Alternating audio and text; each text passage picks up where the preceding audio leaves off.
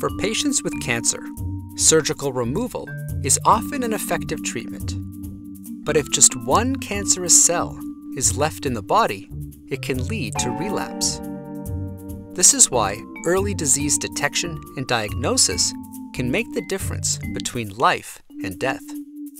However, many of the modern diagnosis and imaging approaches do not possess the single-cell sensitivity, leading to single cancer cells being missed during scans and surgery, and an inability to detect what therapies are effective at the cellular level. The Fabris Nanobio Group works on developing new imaging tools to overcome this detection problem.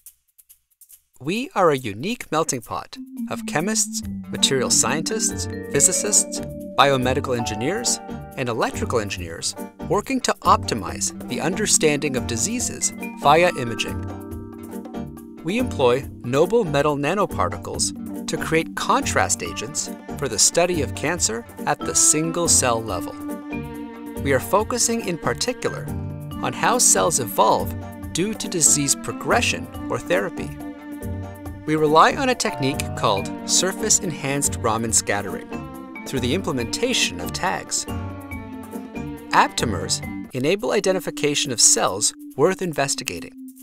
The gold nanoparticles allow the assessment of a single cell's health by looking at the intensity profile of the proteins that compose its membrane.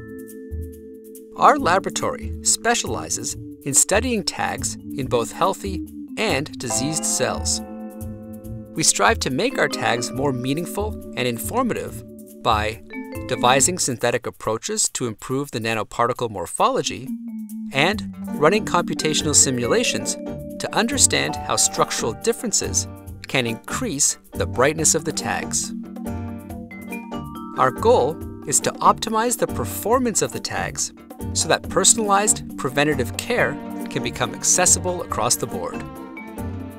This is the time for our tags to shine. For more information, visit us online.